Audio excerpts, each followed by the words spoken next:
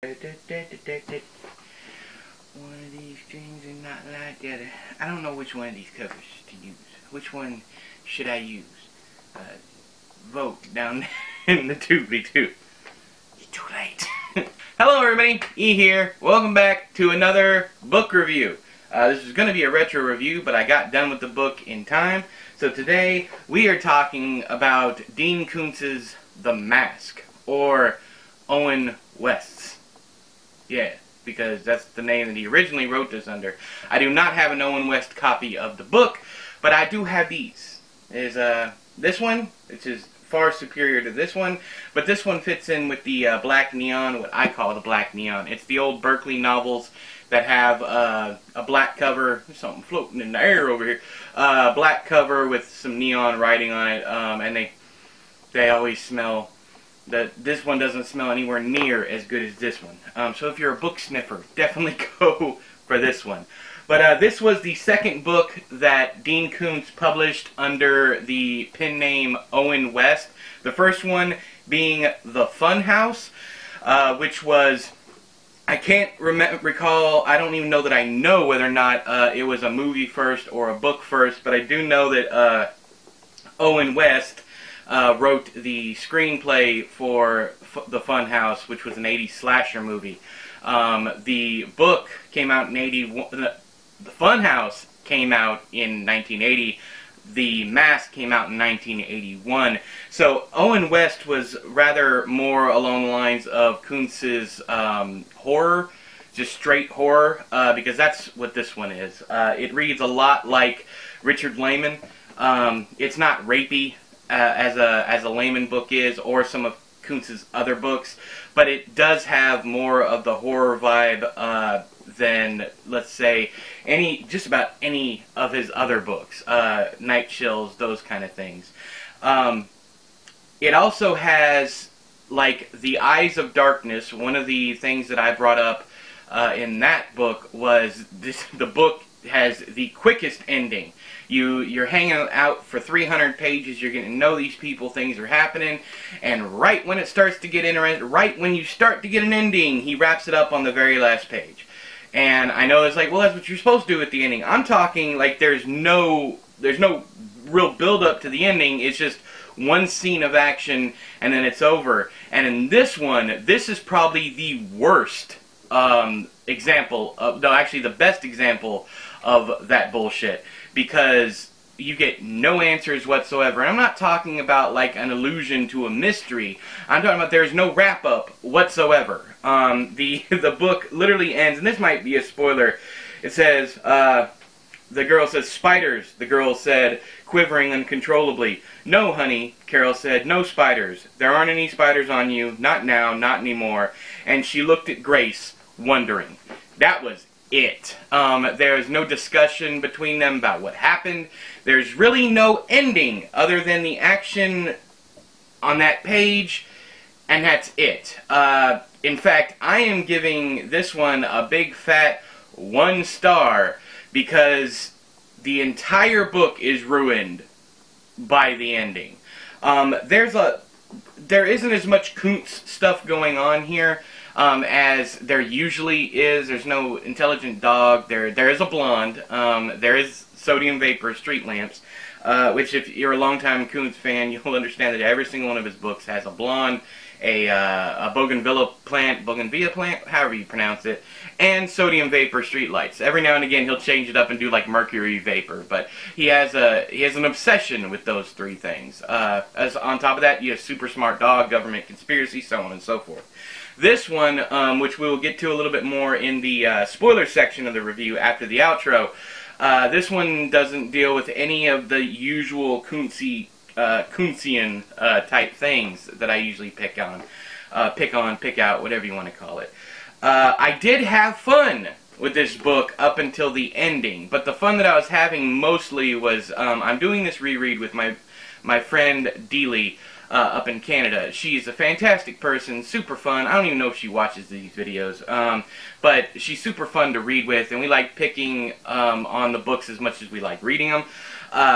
And even with her, she brought up some things, is like, the main character doesn't seem like she'd be driving a Volkswagen, does she? And she doesn't. She seems like she'd be a Mercedes or a Beamer type lady. There's some character problems in the book where some of the characters don't act right. The teenage girl in the book definitely doesn't act like a teenage girl. There's no wrap-up with the teenage girl, and I'll get to more of that in the spoiler section. I don't want to give too much away here at the beginning. I don't recommend this book mainly because most of Koontz's fans, and I'm not punching down here. Most of Koontz's fans are very easy to please as long as they have there's a beginning, middle, and end, and there's some kind of action, some kind of horror, some kind of sci-fi. You know, they're usually happy. A Koontz reader is kind of like a Patterson reader. They're not looking for, you know, the next big literary novel. They're looking for an escape. This book does not really provide an escape. In fact, it provides frustration. So I try to look at these things as someone who, and while I do not like Dean Koontz anymore, while I give him a bunch of crap, I do know he has his fans. Sorry, my nose is itching like crazy. I don't know what's going on. I keep feeling like I have to sneeze, so I apologize for, you know, scratching my nose over and over and over again. It can't be helped. But with this one, I don't think even Dean Koontz fans would like it. And I spoke to two other people, one on Instagram and one on Goodreads, that are huge Dean Koontz fans, and they both hated this book. So if you're a Dean Koontz fan, I doubt you'll like this one. Another thing is, this is one of the rare occasions where Dean Koontz travels into the supernatural whole hog. And he does that in Odd Thomas. He does that once or twice, a couple times in his career, but mostly he tries to root things in realistic, even if it's sci-fi or fantasy elements, he tries to root it in reality. Like he'll have, like in one book he described supernatural activity as like nanoparticles or something like that. He tries to give them a realistic expectation. That's one of the problems with this book, is you see him constantly reaching, trying to explain stuff that he himself does not believe in or does not think possible. And it's like watching Stanley Kubrick's The Shining, where you're dealing with someone who doesn't have that childlike imagination, and you're getting a very clinical, scientific aspect of it. So when they do get down to the supernatural business, it seems kind of hokey and overdone because they just don't know how to do it. They don't have it in them. They don't have the childlike wonder that it takes to describe these things or show these things if you're talking about a movie element. That's one of the things with Koontz. Koontz has always been, he's never written children right, or well. Even though one of my favorite books from him is The Voice of the Night, one of the kids is an evil character, and one of the kids is precocious. So you have a super smart kid and you have a bad kid, and those are always much easier to write than innocence. Or a childlike, you know, a wonder or whatever. Now, when he does write children, most of the time, the kids in his books have some kind. They like to build models. You know, the model airplanes, model toy, you know, like monster movie characters, that kind of thing. So all of his children characters are pretty much the same. I'm not sure if he ever had kids or if he just had dogs. He does not seem like a parent because all of the children pretty much read the same way. But that's all I have for the non-spoiler aspect. If you're hanging around for if you want spoilers and what I liked and didn't like about the actual goings-on of the book, hang around until after the outro. Have you read Dean Koontz's The Mask or Owen West The Mask? If you have, let me know how you felt about it down there in the doobly-doo. If you do not share my opinion of Koontz and you love Koontz wholeheartedly and you want to give him a big old hug and kiss, please just don't be rude about it. All of us have different tastes and whatnot. I have no problem discussing, you know, the good and bad of Koontz down there. Just don't be a dick. But until next time, I have been E, you have been you. This has been another book review. I'll talk to you guys later. Bye-bye. Oh, Lord. Ooh, it is hot out here this morning. It is 3 or 4 o'clock in the morning. I'm not sure exactly when it is. Okay, so, but yeah, it's already hot out here. So Dean Koontz is the mask. Here's the spoiler section. Spoilers, spoilers, spoilers. Flashing lights. Spoilers, spoilers. I'm going to talk about just about everything that I had a problem with in this book now. So if you haven't read it and you don't want to be spoiled, GTFO. So the whole plot to this book is reincarnation, and you can tell that maybe Dean Koontz, you know, he was excited to maybe try out the idea, but he doesn't really believe in it. So everything that was discussed as far as reincarnation is concerned was completely hokey. It's very silly, laughable. You got the feeling that he was trying his hardest to not only convince the reader that this could happen, but to convince himself that it could happen. But it did lend a little, lended a little bit more mystery than normal Koontz. It wasn't predictable in that me and Dealey caught on early on who the girl was. She was the main character's daughter that she'd given up when she was younger.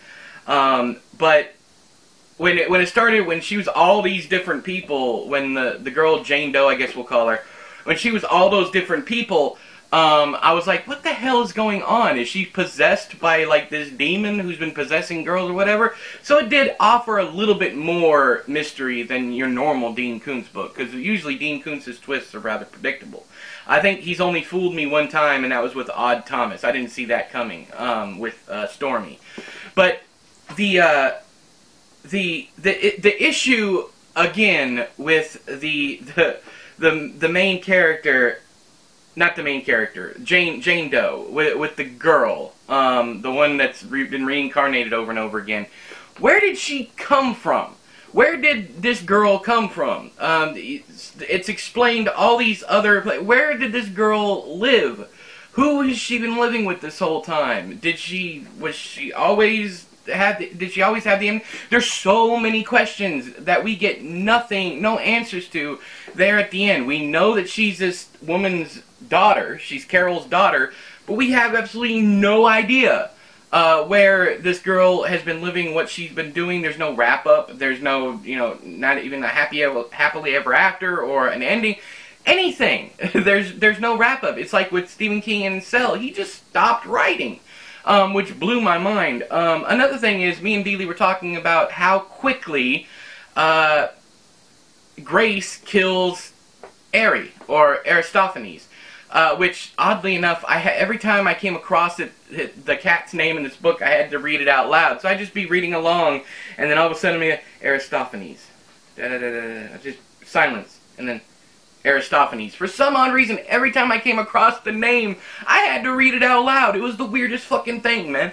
But she just murks him. She just blows him away in the kitchen. It's just like, okay, the cat had to die. I understand the cat was possessed, but by what? What was in the cat? And what forces were they talking about? Good, bad, evil, whatever. What forces? Are we talking about, like, God and Satan? Are we just talking about evil demons? Or what are we talking about? I don't know. I read the whole book over the course of like 3 or 4 days, and I have no idea what the threat was. All I know is there was reincarnation. That's it. That's all I know about it. The dialogue in here was really bad. Especially from the girl's point of view, because she said some shit I have never heard a teenager in the 80s or 90s ever say. Like, swell. There's some stuff that she was talking like she was from the 50s. Now, even though this is about reincarnation, the girl never showed any signs of her other personalities there, other than when she was hypnotized. So where did she get this swell and all these, you know, all these other terms that, you know, from the past that she wouldn't have come across? The problem is that's probably how Dean Koontz talked when he was younger. But I think the main problem, like I said over and over again, is just that ending, man. That ending does not wrap anything up. It is just a big pile of fuck you. And it actually upset me. The only reason why I'm not more ragey now and tossing books around like I normally do, like, ooh, you know, fuck this book, is because I've given it a couple days. I finished reading it either Thursday or Friday, something like that. I gave it a couple days to just, you know, kind of chill in my head and, sorry, it is hot. Chill in my head to figure it out. But yeah, this one is easily one of the worst, and it's basically because Dean Koontz did not commit. He has that problem a lot of the time where he does not commit to his ideas, and this is one of those things where he did not commit. Another time when he did not commit was in the final Odd Thomas book that just absolutely, I mean, I almost lit that book on fire. I was so mad. It's one of those times when it's like he's built up this entire series of things, and there's certain rules you had to go by. And then he breaks them all for that final book, like whether or not the dead can talk and all this other stuff. Yeah, but I'm not going to spoil. We'll talk about the Odd Thomas series when we get there. But yeah, again, let's talk about this one down there in the doobly-doo. If you got any spoilers, please label, spoilers ahead down there if you're going to talk about it. And please, pray for me. Pray, Jesus, that this nose stops itching sometime today.